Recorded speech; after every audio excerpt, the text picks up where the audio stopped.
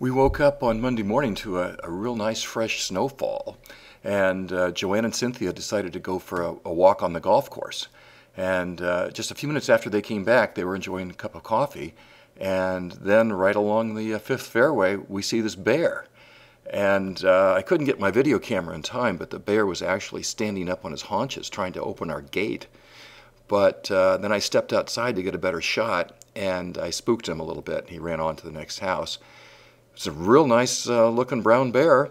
We have no idea what he was doing there, whether he's maybe a refugee from the Great Nevada Bear Hunt, or perhaps foraging for food, or maybe looking for a place to hibernate for the winter. Anyway, he scampered across the golf course and got onto the other side over there by 14th green. Didn't see him again, and wish him well.